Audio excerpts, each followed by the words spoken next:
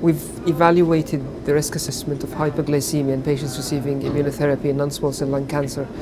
And to just give you a bit of a quick background about this, immune checkpoint inhibitors are associated with a wide spectrum of immune-related adverse events, and to manage these adverse events you need to give high doses and prolonged courses of steroids, and the incidence of steroids use as a result of immunotherapy toxicity in literature ranges from 24 to 35%.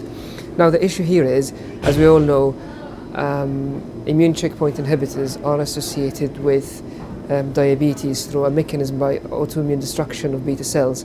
Steroids also are associated with diabetes in patients with pre-existing diabetes and in those that are susceptible to diabetes. So the question for us, in light of an incident where we had a patient that developed diabetes as a result of immunotherapy toxicity, was are we monitoring patients and undertaking risk assessment as per national and local guidelines?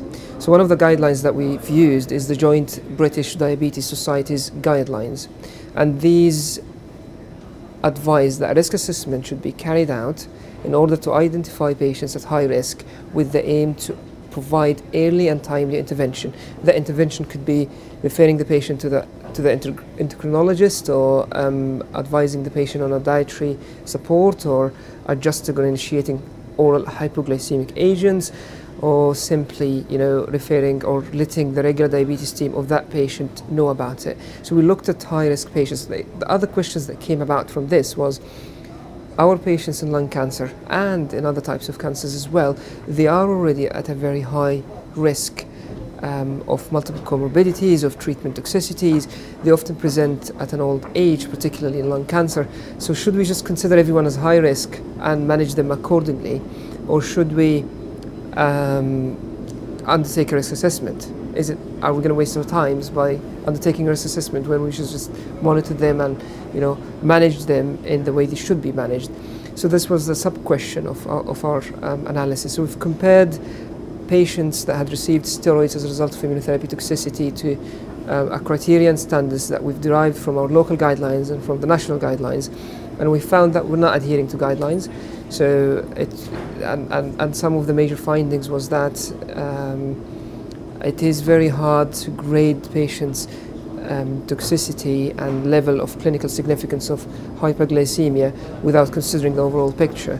So we found some of our learnings. So some of our learnings was awareness of guidelines in a time where lung cancer and other tumor types are experiencing a huge amount of increase in the complexity of management and treatment algorithms. So we need to take a step back, think about the overall management of the patient, and think about how to minimize any toxicities from our treatment choices. Very, very important. A very important role for pharmacists as well, to educate the rest of the pharmacy team and to educate medical healthcare professionals about the existence of these guidelines and the importance of monitoring patients.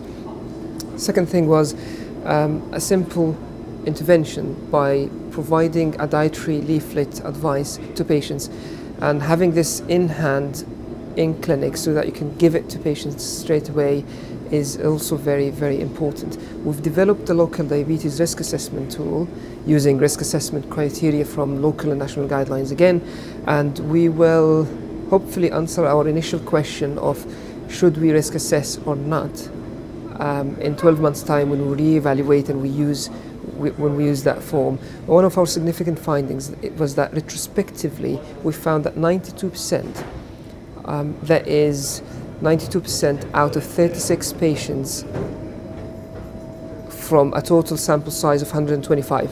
So 92% of 36, they were considered at high risk, having undertaken the risk assessment retrospectively.